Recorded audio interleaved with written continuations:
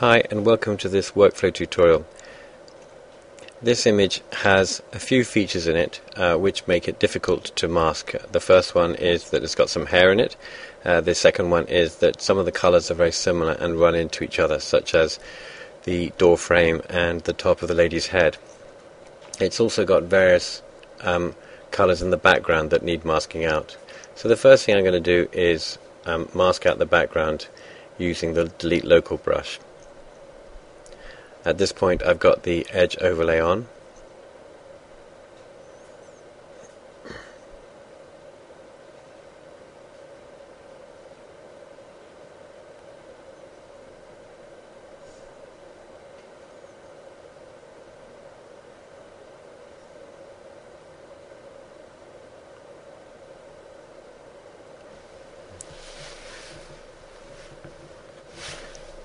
I was just touching up between the shoulder and her head, and now the little gap between his chest and his arm and below the arm. So that's the first pass of the delete mask. Now you will see that there are various bits of the delete mask that just need touching up. The first thing I do is going to clean the existing mask, so I just take the clean tool and press clean, and that'll get rid of all the little bits inside the delete mask. Now I want to go and visit the top of her head, and there's a problem with them on the top of his head and on his shoulder. So here you can see where the mask is just slightly run, so I use an exact brush here just to mask out that white post coming down and the top of erase mask from the top of his head. There we go. And add mask, again with a white post. Now to erase mask from top of her head.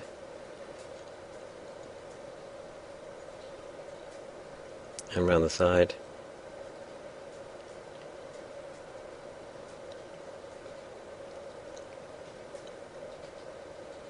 Okay, that's our first cutout. Okay, that doesn't look too bad. I think the top of her head needs some work, and then possibly some work on his ear. So what we'll do is we'll create a patch around the top of her head, and we will start to try and pull out some of those fine hairs there using the blend mask.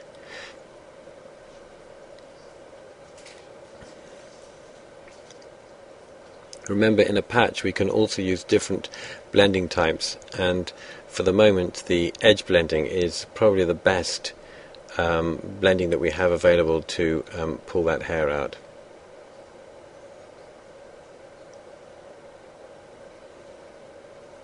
So I'm just finding those hairs and masking them with blend mask.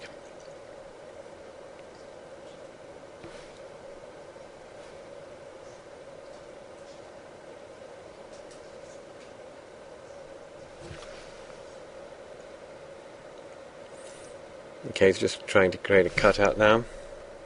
Okay, we've got a lot of those hairs, but still some of that background needs to be sorted out. So we're going to switch on edge blending, and we are going to just increase the amount of blend mask eating into some of that keep mask. Try again. Okay, that's much better. There's just a couple of stray hairs still to be dealt with.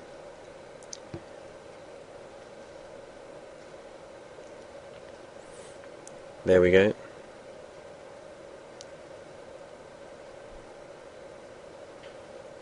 You'll see there that also that the auto blend width is on thin, so that we don't have too much leakage of blend mask into the keep mask. So that's a lot better.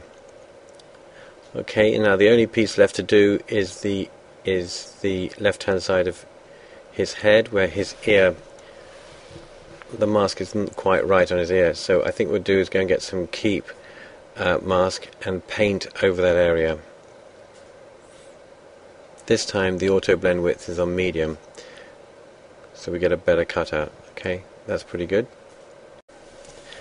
That's the cutout complete. Thanks for watching. We will undertake several more workflow tutorials, so make sure you keep coming back and having a look for them. And if you have any suggestions, please let us know.